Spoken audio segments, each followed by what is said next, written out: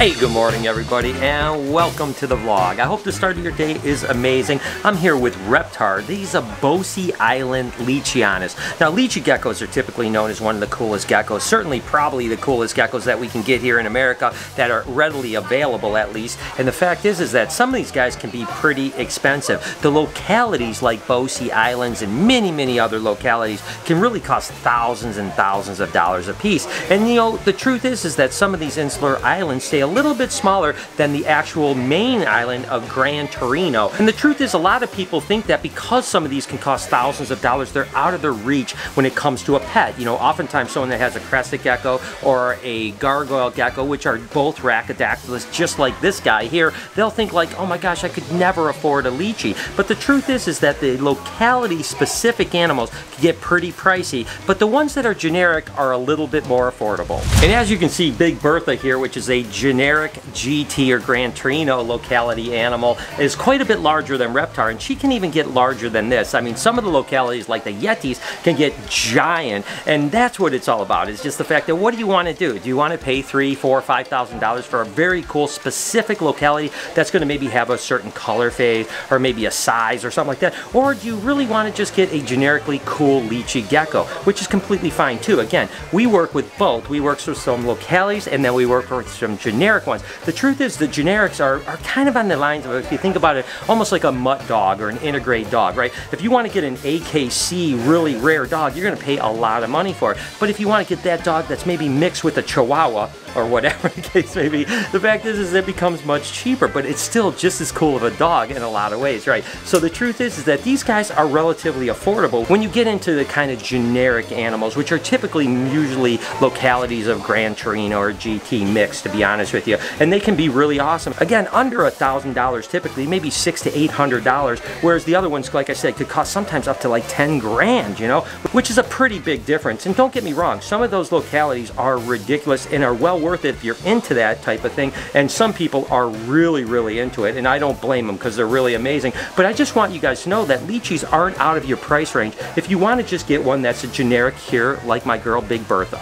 This is another great example of a Boise Island right here. It's got that really kind of pastel look to it. You know, the greens, a little bit of pink coming through. Absolutely amazing. And you know, again, certain animals, whether it comes to like gray-banded king snakes, green tree pythons, certainly leachy geckos, really localities mean everything. I mean, people are really into it. And to the untrained eye, someone might look at this and just say, oh, that's a really pretty leachy. Even I'm that way. I don't know how to discern the different localities of leachianus, to be totally honest with you. But the fact is that it's pretty important to some people, and there's no doubt that I think it's a good idea too, because you're able to keep bloodlines straight, right? That way, if we ever do need to reintroduce things into the wild, we just need to know where they come from and that they're not mutts for that reason. So I think it's a really good thing, and I think it's pretty awesome. But certainly it makes a lot of these out of the price range of a lot of people that they can afford. So again, if you want a leachy gecko and that's one of your dreams, you can go around and get it somehow, and you don't have to pay the big bucks just by getting a generic one. For example, this is a little generic GT animal that's about 6 months old, and look at that cute little face right there.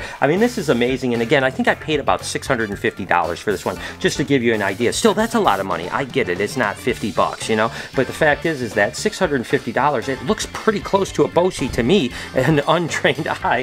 The fact is that it can be a really amazing animals, and these guys are going to probably get pretty big because, again, they are a generic GT, which is basically the main island of New Caledonia, right? And there's all kinds of localities on those, and these animals do breed specifically to those localities. But if you take one locality from GT and another one from GT and breed them together, you can't sell them as a locality, so they're called mutts basically, and they're just called generic GTs at that point. And to me, I absolutely love them. So we have a group of these, and we have a group of some locality ones. I'll probably add some to both, to be totally honest with you. I'll get some more GT stuff that's generic, and then I'll certainly add some more stuff. Like, I want to add Yetis for sure, because they're some of the biggest ones, and there's some amazing looking animals there. Nevertheless, I love leachies, and they aren't that far out of your price range if you really want to get one. And just like the leachy geckos, like I mentioned, gray-banded kings are the exact same way. This is just a generic Blair's phase gray-banded king snakes, and these guys might be $100, $125, but there's specific localities that the people from West Texas are just really into.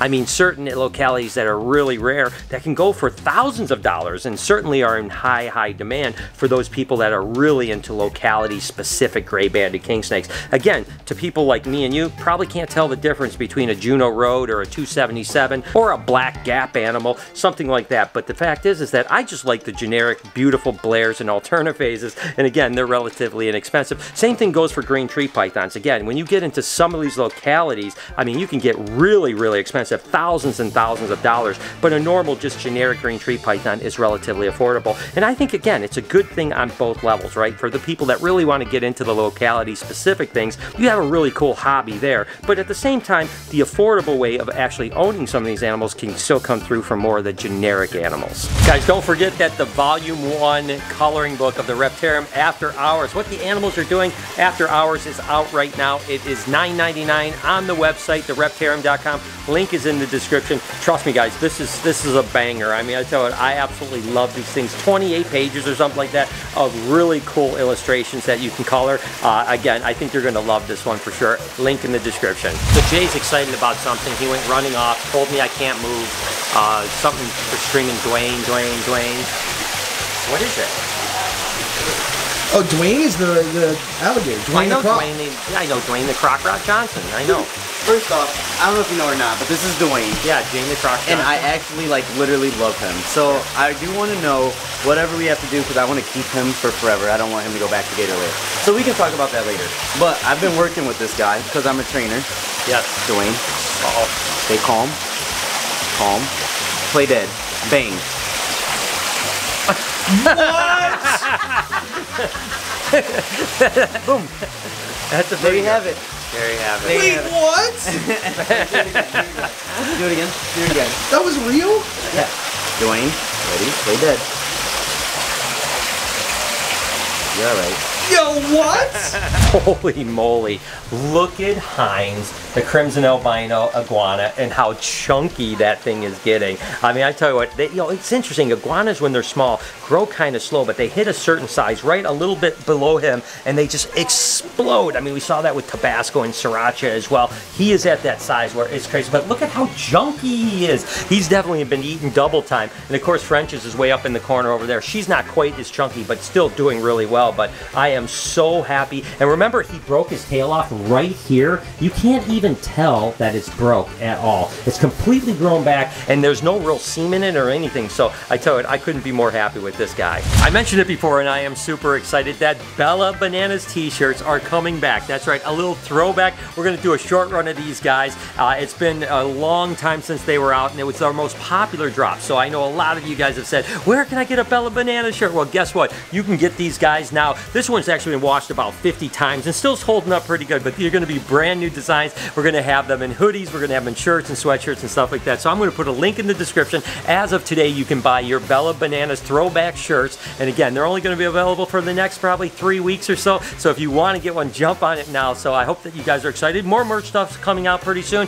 but for now, we want to do one throwback to the most popular drop that we've ever done. Take a look at this crazy tangerine gecko that we have here. I was just kind of going through geckos. Got to be careful not to get like obsessed with leopard geckos again, because I've been trying to like downsize that colony. But as I'm looking through, holy moly, there are some beautiful animals like this one here. I mean, that thing sets your eyes on fire. And this is kind of the direction where I want our leopard gecko colony to go, to be honest with you. Just improving, making brighter animals, more cool animals, stuff like that. So a little less producing quantity and just really producing quality, if at all possible. But this one is an absolute ripper. So I had to tell you guys a funny story. Ivy is obviously going into shed again, and that's because she grows so much. Her growth is so big. She seems to go into shed every 4 to 6 weeks, something like that, which is awesome. But we were open last night at the Reptarium. A bunch of people didn't realize that these blue eyes and this crazy, of course, she's just laying in the water and stuff like that. So a bunch of people came up and said, did you know that your anaconda wasn't alive? It's dead. And I'm like, what are you talking about? But what it was is that people didn't realize when snakes go into shed that they get those blue eyes, and it kind of almost looks like a preserved snake, right? So I was just like, what? But literally like 5 people came up to me and said the same thing. So maybe I have to put a sign up that says she's in shed now or something like that. Nevertheless, she should shed out probably in the next 4 or 5 days, and that means she's going to grow even more. Loving this little monkey right here. This is of course just a little corn snake, but this is a snow tessera corn snake. Of course, the tessera is that pattern mutation that's incomplete dominant, and then you have the snow, which is albino and aneurystheristic, and it's a feisty little dude. Look at this guy. What are you going to do? Are you going to bite me? I tell you what, I love when little corn snakes have such big attitudes, but man, I tell you what, Kluberts are coming out, and it's gonna be so much fun to see babies again. Egg time coming, guys. You know you love that song. It's about on its way. Egg time. I've got to show you something. You know the guy that did the Reptarium mat? His name is Rick from floormats.com. He actually did the front mat. Guess what? He came last night, and he brought us a present. Stay here. Tom, stay. What am I doing? I was wondering what the heck that was. So it's a good thing I didn't touch it because you'd yell at me again. I haven't seen this. I haven't looked at it. I gotta get some scissors. I got a knife. Got a knife. Perfect. Yep. I have no idea what this is, but he came by last night and surprised me. I hadn't met him. He's a really nice guy, and he said he brought us another gift. Don't show that. It's like the worst knife safety ever. Hang on. What are you doing? What are you doing? Oh, let's upside down. It looks like Legos. Oh my God! This is dope. Wow, that's so weird. Yeah, it's all like, he said you could even put this outside. Yeah. If you wanted to. But this might work good up at the front door for now. What do you think? How awesome is that, huh? Thank you, Rip from floormats.com. This is absolutely incredible. Love it to death. So he said, again, we could put it outside, we could put it inside, we could do whatever. That's not you look that bad right here, to be honest with you. I mean, we'd have to turn around, but what do you think? Yeah. It's dope, awesome. Right? Yeah. I love it. Well, that was a good surprise. Hope that you guys enjoyed that. And it's crazy to think that there's geckos that are worth thousands of dollars. But again, you can get one a little bit cheaper if you want a generic one. Wanted to show that off because they are absolutely amazing animals. If you enjoyed this video, here's a playlist. If you want to hit one or two of those videos for me, it would be amazing. And I cannot thank you enough. Up here is actually my podcast channel. You can hear me ramble for hours if you so choose. On this side, we are getting close to 3 million. Hit that subscription button. Turn your post notifications on while you're at it. Have an absolutely wonderful day. Remember, be kind to somebody, and I promise I'll see you tomorrow.